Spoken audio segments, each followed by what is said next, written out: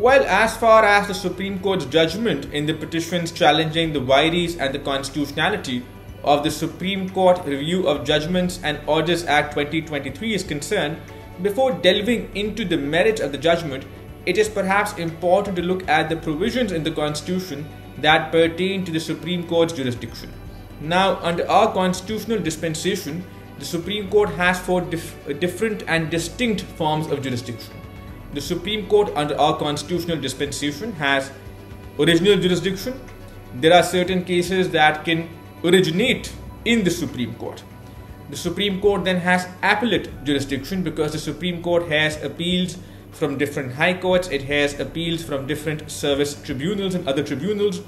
The Supreme Court then also has review jurisdiction, where the Supreme Court may review certain orders and judgments which have been passed by the Supreme Court itself. And lastly, the Supreme Court also enjoys advisory jurisdiction, where the President may solicit the Supreme Court's view or the Supreme Court's advice on certain important and critical issues. Now, it is important to recapitulate the Supreme Court's jurisdiction in the Constitution because it is perhaps unsurprising that the Supreme Court's jurisdiction cannot be enlarged by an ordinary legislation.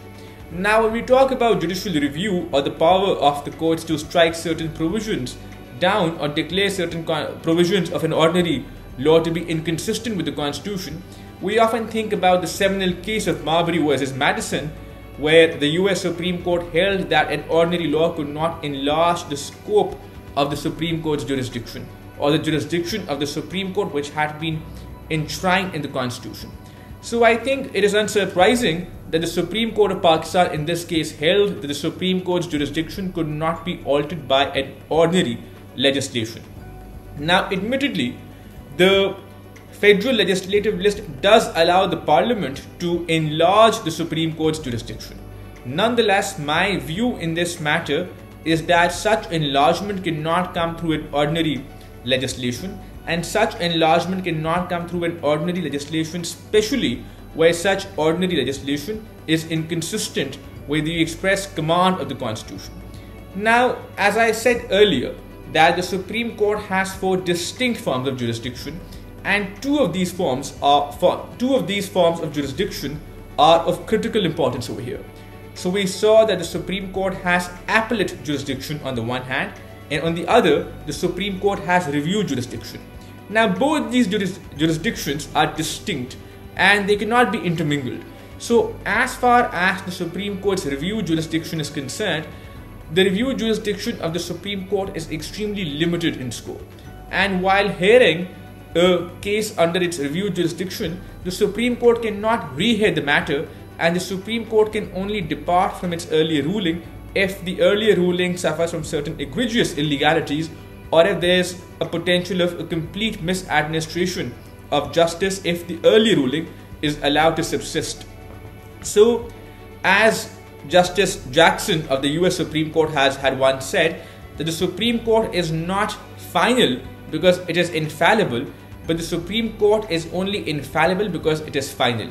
So I would agree with the judgment insofar as the judgment concludes that it is important for litigation to end somewhere, and perhaps giving the Supreme Court the appellate jurisdiction, or perhaps passing a law which states that the Supreme Court's review, that the scope of the Supreme Court's review jurisdiction shall be the same as its advisory jurisdiction, would not only open the floodgates of litigation, but that would perhaps also obviate litigation from concluding.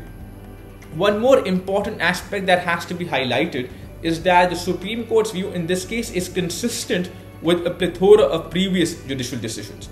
So in the Mukhtar Amai case, for example, we also saw that the Supreme Court had highlighted that the review jurisdiction of the Supreme Court was extremely limited in nature.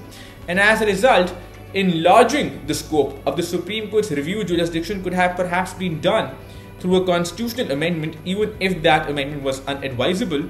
But such jurisdiction cannot be enlarged through an ordinary legislation.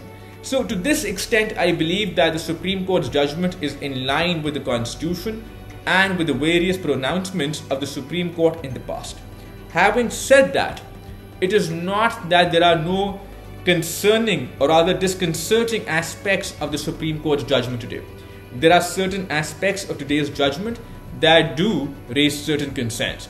So the Supreme Court, for example, in its judgment says that the rules that the Supreme Court has framed under Article 191 of the Constitution are perhaps at a higher pedestal than ordinary laws. Now, let us also bear in mind that the Supreme Court is yet to determine the constitutionality of the Supreme Court Practice and Procedure Act. The constitutionality of that act is yet to be determined. Nonetheless, insofar as the Supreme Court has, even in passing, suggested that the rules framed under Article 191 of the Constitution are at a higher pedestal than ordinary legislation, is perhaps a harbinger for things to come and perhaps is suggestive of where the Supreme Court is leaning as far as the constitutionality of the Supreme Court Practice and Procedure Act is concerned.